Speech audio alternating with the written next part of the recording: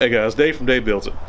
I've been wanting to build a picture frame for a long time, and just haven't had the time to get around to it. A few months ago, we lost Jinx, our cat. We've had him for 14 years. He was my daughter's cat.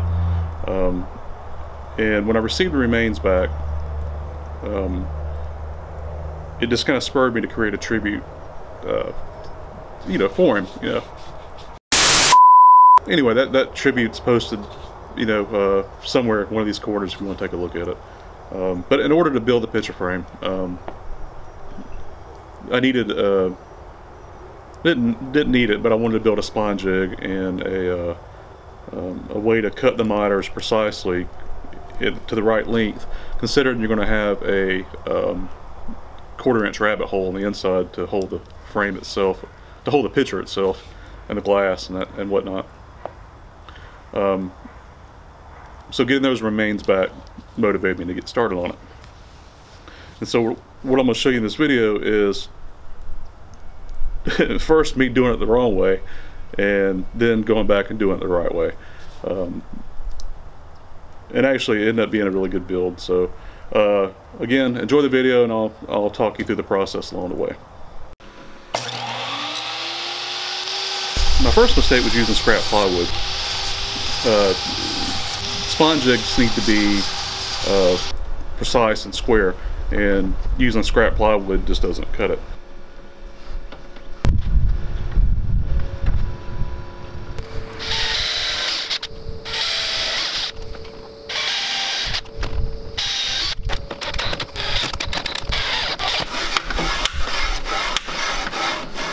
You see here that it's not square, and if you're going to build a spline jig, it has to be square. There's not a lot of room for tolerance there. So this piece gets chunked in the trash. So now I do what I should have done in the first place. I went to the big box store and picked up a piece of MDF. MDF is square, it's flat, it's level. It's you don't have to worry about it warping too much unless it gets wet, or unless there's extreme conditions, which the spline jig is not going to be subject to those. And you'll notice I keep checking for square in this whole build. It's really important. I can't stress enough how square this piece has to be to get nice spline.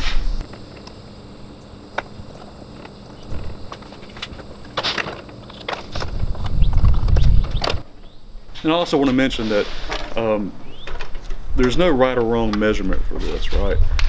Your fence is not going to be the same size as mine. You might have a in-feed and out-feed table, which might allow you to use a smaller slide. Obviously I don't have that right now. I will have it soon, watch and see, but right now I'm building to my needs at the moment.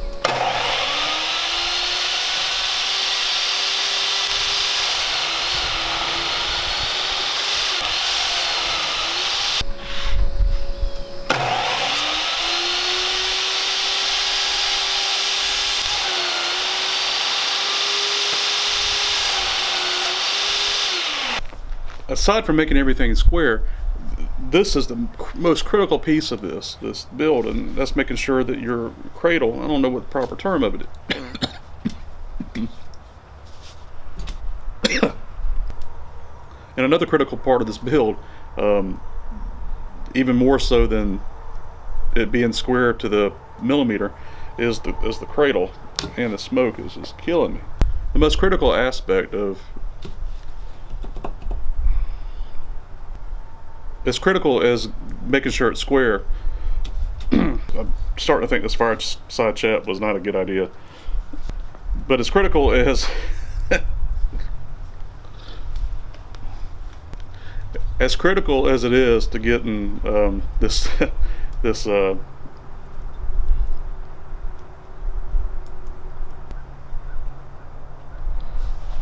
excuse me.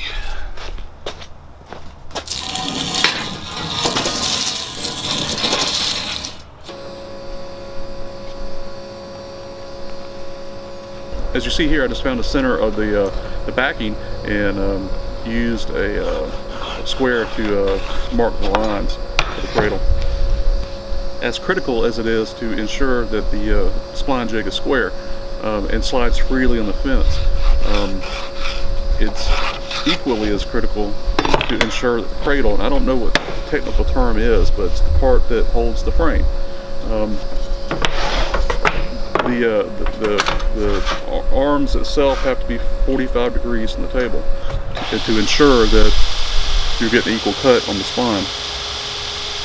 And I guess I'm wording that correctly, I really don't know.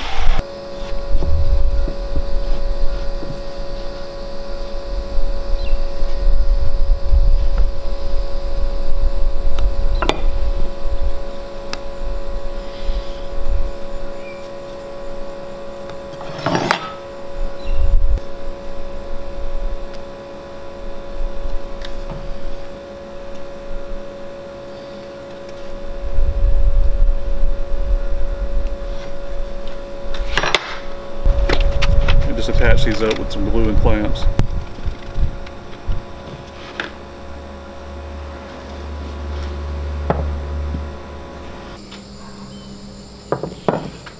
And here I used a square again to mark the inner and outer edges of the cradle arms. Or that way, when I pre-drill the holes and put the screws in, I don't go out one end or the other.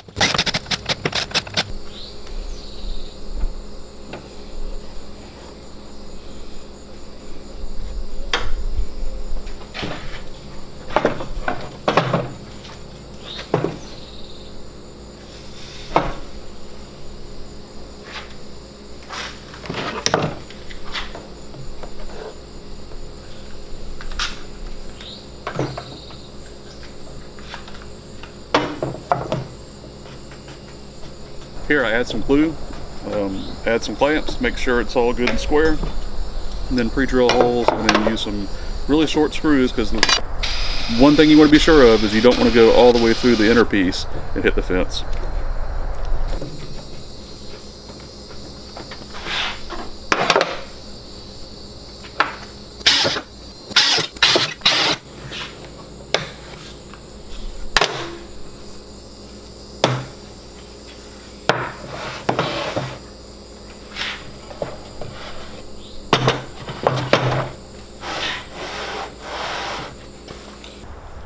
And here I take a frame I made out of scrap pine just for testing, and then test the cuts, and I was really happy with it.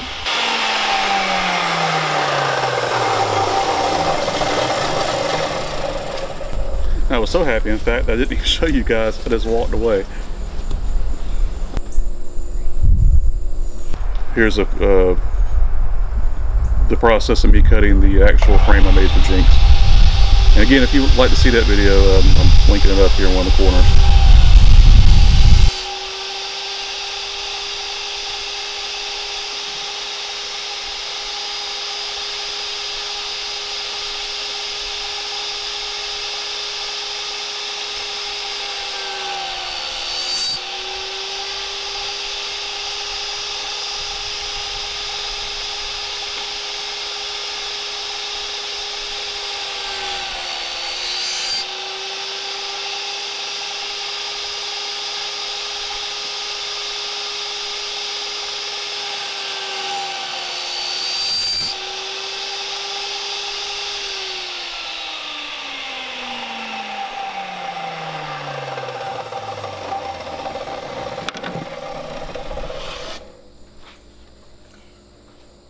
Thanks for watching.